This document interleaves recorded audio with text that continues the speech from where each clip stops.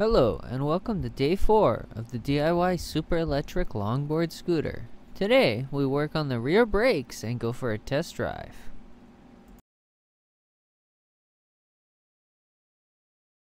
Typical bicycle brake cables are far too short, so I had to make my own coupling here to be able to attach two different bicycle cables.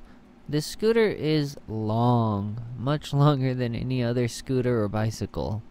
Warning, I'm about to weld if you're sensitive to flashes.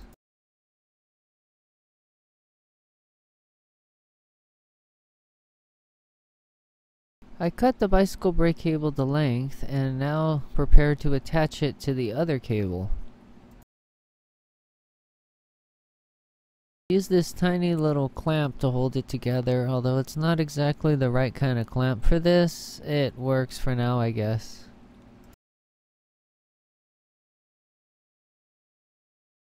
And now we pull the brake handle. And look at that, my little coupling's moving up and down. Oh yes, we have disc brakes now. We can finally go and test this thing. Okay, here we go. Let's go test it. Let's go up the hill and go downhill. We don't have a motor yet. Whee! This was just too much fun. I have to go again. Whee! Stay tuned for day 5, where we start the tear down of this old scooter we found and start making an electric DIY scooter. Please consider helping our channel grow by donating on Patreon today.